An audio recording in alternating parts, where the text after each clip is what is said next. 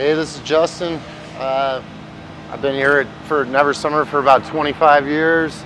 Show you a couple quick, easy do-it-at-home repairs. Keep your board looking real nice. We got a top chip here that's pretty common. People always just hit something and it's always going to peel up like that. So what I want to do to keep it nice and clean is I'll tape it off. I just use regular packaging tape. I like to cut it into little pieces and mask it off really well. Keep it nice and clean looking.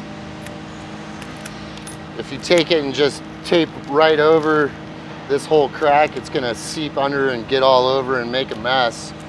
So what I'll do is I'll mask it off and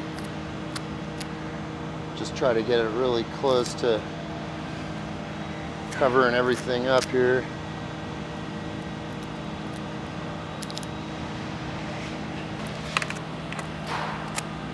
And then I'll also tape it from the side just to make the cleanup easier later.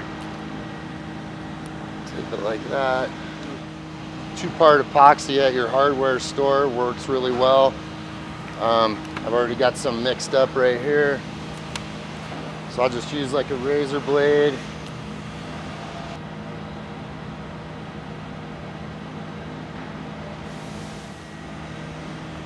Then I'll just use a couple pieces of wood. I think like paint sticks or something will work great.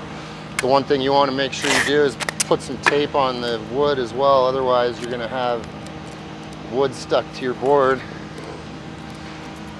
So I tape these off. And then I'll just put a clamp on there.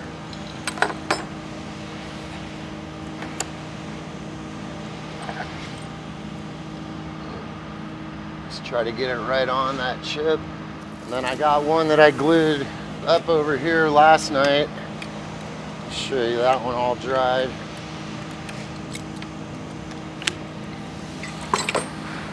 So I have it all masked off, and then it's masked off from the sidewall too, so it won't make a big mess all over the sidewall.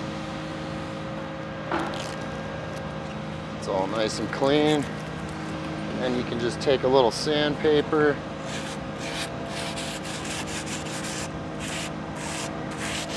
I like maybe a nice 120 grit or something like that, nothing too gritty.